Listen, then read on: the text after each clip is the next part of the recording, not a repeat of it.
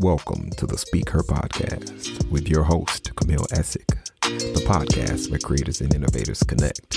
Let's get started. Hey everyone, I hope that you're having a really good day. This is Camille Essick. I am host of the Speak Her podcast. This is the podcast where innovators and creators connect. Be sure to hit that notification bell and subscribe. Follow us on YouTube at Camille Essick Official, on Instagram at Camille.Essick, and be sure to follow us on Facebook at The Speaker Podcast. You know, last night I had a really good conversation with Sills the Man. He has been on our show several times. We actually connected during the pandemic, and over the last 3 years, I've gotten to know him really well. And we've had some really good conversations about Black men, love, and relationships from the perspective of a good Black man. And last night was, again, another eye-opening conversation. And we went live at 8 o'clock on Facebook and YouTube. Now, if you happen to miss that conversation, we are doing a rewind or a replay. It'll be tonight at 10 p.m. on Facebook and YouTube. It's going to be raining in some areas, so it'll be a perfect time after you've had dinner and had a chance to settle down. Curl up on the couch and check that episode out. I think you'll really enjoy that conversation. During that conversation, we talked about how men deal with stress and sometimes not having the opportunity to unpack those emotions. And we also discussed about emotional vulnerability, being a safe space or a vault for each other, particularly from the man's perspective, and some other things. And another thing, we also discussed about how men should really have, or working through those accountability circles, and maybe sometimes reevaluating your friends, your connections, and what that looks like in different phases of manhood. So in order to catch that full replay, that conversation, go over right now to my YouTube channel. We will release the streaming version of that conversation shortly, but in the meantime, you can sit down and actually watch the episode, or even listen to it while you're driving or working out or traveling. That is on YouTube right now. So be sure to hit that notification bell and subscribe. You can catch that conversation on YouTube. Being a Black woman, you know, we deal with so many challenges sometimes with our hair, particularly in different spaces. If you are in the industry of media, you know, acting, things like that, anytime there's a situation where you're not always the one doing your own hair, it can come with challenges. So Naima LaFord, she's determined to bridge the way that is way too wide in the education gap on Black hair, which is something that is still ongoing. So after hearing many horror stories about Black fashion models and from stylists backstage or on photo shoot sets not adequately trained to work with, you know, our hair type, the stylist who's known for creating statement-making hair looks for fashion editorials, runways, and campaigns, she's organized the first educational texture on set event happening on Monday, actually this coming Monday on March 11th at New York's Brooklyn Borough. Now, according to Fashionisha, hair professionals have long asked LaFord to teach a workshop on texture hair in the fashion industry. Now, while she's always considered it, she didn't really, decide to implement the idea until she had a conversation with members of her mentee group, Black on Set. Now, she said that she, quote, we talked about everything regarding working in fashion, how to get the jobs, how to keep the jobs, how to assist and do, and just the do's and don'ts of working in fashion and being on set. LaFond told Fashionista, and she continued to say that her mentees are asking about, what about the actual hair? When do we learn how to do texture hairstylings for editorial work? And she was like, okay, this is a sign that the texture on set event needs to really happen. And so she's ready to do that. So I'm really excited to hear about this, just because, and in the world of fashion, but also in day-to-day salon industries, because there's still a lot of salons that, which I get it, we all have our own cultural communities, but there are just some stylists that are just not educated at all on texture hair. So I think this is a really good thing that she's doing, and kudos to Miss LaFond on this. And I would love to hear more about this. So stay tuned. If you want to, please go follow Naima LaFord on social media for more information. Now, we are hearing so many wild stories about DEI or diversity and inclusion programs and how some companies monetize it. So I would really love to know what you all think about this. So North Face, they do a lot of cold weather apparel, outerwear. So North Face, they created a new digital course aimed for allyship in the indoors. But did they really miss the mark on this approach to incentivize its customers? So the thing is, North Face, y'all, is offering 20% off to shoppers who complete its new racial inclusion and allyship course. Yeah, y'all, this is actually a real thing. So this week, the outdoor clothing and accessories retailer launched an hour-long allyship indoors course. It's a training course, and it's designed to foster a deeper understanding of the unique challenges that people of color face when accessing the outdoors, I guess like hiking and other outdoor activities.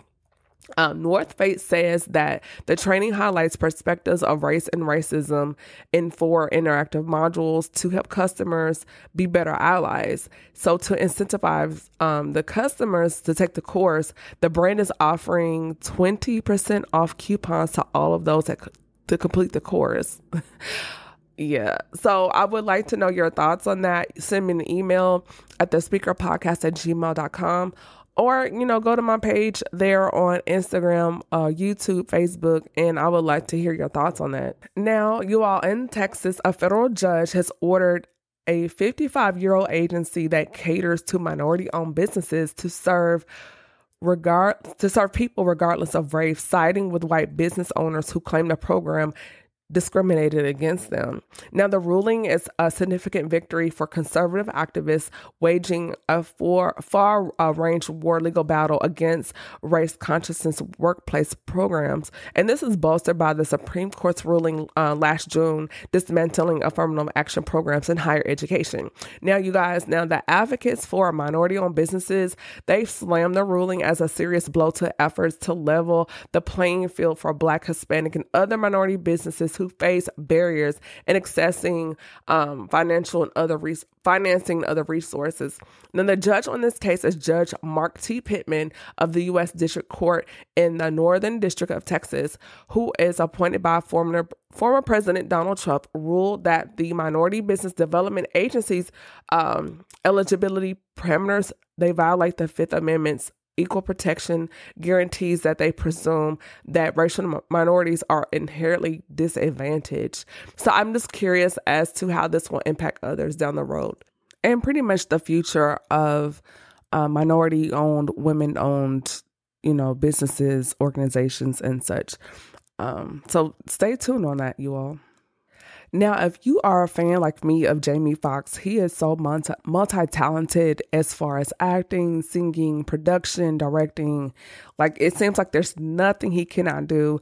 And last year, he had a major health scare, and we were all praying for him, and he's back. He's really healthy. He's released a couple of films since then. And now it's been released that Jamie Foxx is coming back to Beat Shazam. I really like that show. It's a really good show. The actor will once again host a musical game show on Fox after taking a season off regarding his recent sudden, health complication. Now, last season, Nick Cannon took over the host for the series following Fox's temporary departure. His daughter, Corinne Foxx, who also serves as the co-host, the DJ, she's returning after leaving last season as well. Now, Kelly Osbourne replaced Corinne while she took some time off, probably to be with her dad and be a support to him. But the duo is back. The father-daughter duo is back. And season 7 of Beat Shazam premieres Tuesday, May 28th at 8 p.m. Eastern Standard Time on Fox, with all the episodes streaming on Hulu. Hey, you. Yeah, you. If you can't get enough of the Speaker Podcast, hit that subscribe button. You'll be glad you did. Now, we love Black excellence, you all. So, a Black couple from Maryland They are being interviewed throughout different social media platforms. They are launching a free webinar that'll be hosted about Black entrepreneurship who are interested in hotel ownership. They just bought a Quality Inn in Memphis, Tennessee for about $3.8 million and are now in the process of acquiring a Holiday Inn in Lake Charles, Louisiana. And so they are releasing their secrets on how they're able to do it. And you can do this too. You can register right now at blacksbuyinghotels.com. And for more information, you can also go to Black News on Instagram. Now, you all, Republican lawmakers in West Virginia have killed a bill that would have banned discrimination against Black hairstylists, known as the Crown Act. And this is a blow for Black hair advocates in the state. So on February 28th, lawmakers decided on a swath of bills to be considered for the remainder of the legislation, and the Crown Act was not one of them. So Senator Eric Tarr, he is a Republican, he pulled the bill and sent it to the Senate Finance Committee, which he chairs. There, he let the bill stall, holding that hair discrimination lawsuits would cost the state too much money, according to Mountain State Spotlight and a spokesman for the legislature. Now, Senator Mike Caputo, I hope I'm pronouncing his name properly, who introduced the most recent version of the bill in January, called Tarr's decision to pull the bill and send it back to the Senate Finance Committee the kiss of death. Now, the bright side of this, states like California, under the helm of Governor Newsom, have passed the bill. So we are still watching to see what states pick up the Crown Act and which do not. And this will be a story that we definitely need to keep our eyes on. And with that being said, also Republican lawmakers in more than 30 states have introduced or passed more than 100 bills to either restrict or regulate diversity, equity, and inclusion initiatives in its current legislative session. And this is according to NBC News analysts. Such states as Florida, of course, Texas, and Utah are among a handful of legislatures that have approved bans on DEI efforts in higher education and public offices. In the world of health, Tia Tomlin-Harris, she still remembers the feeling of not being able to breathe when her doctor told her she had a triple negative breast cancer, a rare and aggressive form of the disease at the age of 38. She was shocked and terrified because she really didn't know what to do. So in doing research, she found that cancer education was hard to come by, especially for Black women. So Tomlin-Harris, she has a master's in chemistry, learned that Black women exposed to toxic chemicals from the hair and beauty products that they use. And during this time, she was able to diagnose the cancer again 4 years later. And she felt it was time to implement a healthier lifestyle and wanted other Black women to be aware of preventative or prevention efforts. So she created an online support group in her hometown of Atlanta and for other women on their cancer journey. Now, in 2017, she turned her support network into a nonprofit organization, My Style Matters. Now, this organization has grown to a network of more than 350 women that she says has become a real sisterhood, where that not only can they learn about breast cancer education and product toxicity at no cost, but they can also check up and support one another through their cancer journeys. And I think that's really cool. And you can also contact Tia Tomlin-Harris on her Instagram as well for more information. Now, what we're going to do is have a look at the weather over the weekend. Currently here in Charlotte, it is cloudy. The high today expected is 61 degrees with a low of 51 with a 40% chance of rain. Saturday, a little bit cooler, but still on the warmer side, a high of 63, 50% chance of rain with a low of 50, and sunny Sunday with a high of 58 and a low of 41 degrees. Now down in the A, that's right in Atlanta right now, it's currently cloudy. Expected high today is 66 degrees. Now they do have a flood watch, and these conditions are expected throughout Friday until later on this evening at 7 p.m. So be careful out there in the streets. And again, that rain chance is 75%. Now tomorrow on Saturday, they're expecting 75% chance of rain throughout the morning with a low of 50, and then sunny but cooler on Sunday with a high of 58 degrees. Now in the DMV over in Baltimore, today will be mostly cloudy with a high of 57 degrees and a low of 51. Saturday, 80% chance of rain with a high of 53 degrees and a low of 48. Breezy on Sunday with a high of 51 and a low of 36 degrees. Now in my hometown of Nashville, Tennessee, currently it is drizzly, raining, but drizzly with a high of 65 degrees and a low of 54. Those rain chances will continue to tomorrow with an 80% chance of rain, high of 57, low of 42. Sunny but cooler on Sunday with a high of 54 degrees and a low of 35 degrees. Now, if you are down in Key West catching some sun, of course, it's partly cloudy but still beautiful with a high of 80 degrees and a low of 76. Sunday, partly cloudy with a high of 78, a low of 77, and Sunday a high with partly sunny skies, high of 78 and a low of 74. Now off to the West Coast. If you're in Oakland, today will be sunny and clear with a high of 63, low of 45, cloudy tomorrow, which is Saturday, with a high of 58 and a low of 48. 40% chance of rain on Sunday with a high of 58 and a low of 47. Now, if you're deciding to take a drive down the coast, down the 5, in LA, today will be sunny with a high of 68, low of 47. Tomorrow, a little bit warmer, a high of 70 degrees, a low of 48. And Sunday, cloudy skies with a low of 48 and a high of 67. In San Diego today, it is sunny with a high of 66 degrees with a low of 51. Tomorrow will be sunny with a high of 67 degrees and a low of 51. And Sunday, partly sunny skies with a high of 65 and a low of 50. And this weekend's weather report is brought to you by the Weather Channel. I want to say thank you to everyone for supporting the Speaker Podcast domestically and abroad, internationally, having more impact than I realized. And I want to say thank you to all across the pond and around the globe. The Speaker Podcast is now streaming in 936 cities in 48 countries. And to my surprise, we have listeners in Ireland, Germany, France, Spain, Kenya, India, of course, the UK, France, Brazil. Just thank you to everyone. We have some new cities that have joined us here. Centennial, Colorado. Hey, what's up, everybody in Colorado?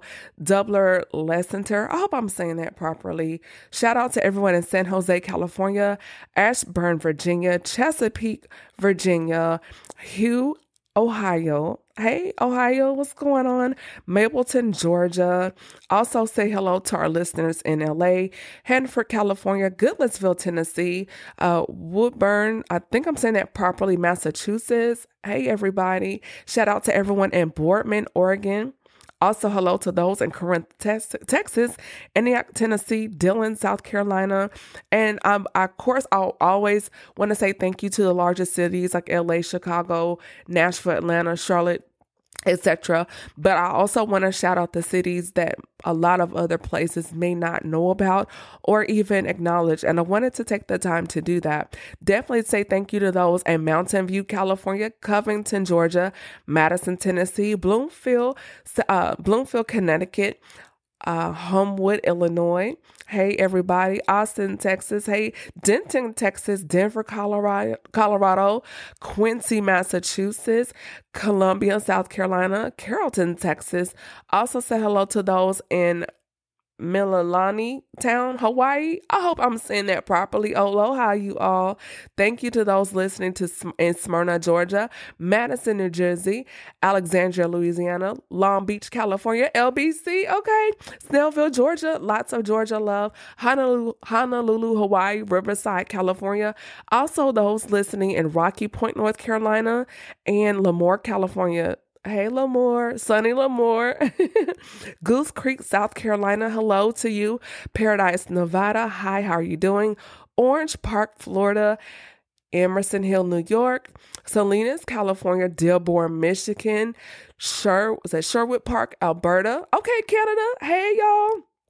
Jamaica, New York, Compton, California, Cheshire, Connecticut. Hey, you all. Richardson, Texas, Boyd, Maryland. What's up, DMV? Hello to those in Parker, Colorado, and Florence, Missouri. And I will try to work more to shout out other cities as you all are at it, listening and downloading. I really appreciate that. You all, we're just a little bit closer to hitting our first milestone of 10,000 downloads. And I really appreciate you all for subscribing, tuning in, and listening listening here. Now, we are going to release some of our podcast episodes really soon. Those things are being edited and chopped. And once they're produced and released, you will get those notifications, because if you subscribe, you're in the loop. So thank you to you all. Be safe this weekend. Thank you for tuning in to a little bit of what's going on here in the States. And if you like to hear more, let me know. I would love to hear from you. Follow me on Instagram at Camille.Essick. I'm on YouTube at Camille Essick Official. The Speaker Podcast, we're also on Facebook at The Speaker Podcast. And send us an email with news and information that you would like to hear about at thespeakerpodcast@gmail.com. This is The Speaker Podcast, the podcast where innovators and creators connect. Be blessed and have a safe weekend. Bye. Thank you for tuning in to another episode of the Speaker Podcast. Be sure to follow Camille on Instagram at Camille.Essick, Facebook at The Speaker Podcast, or www.CamilleEssick.com.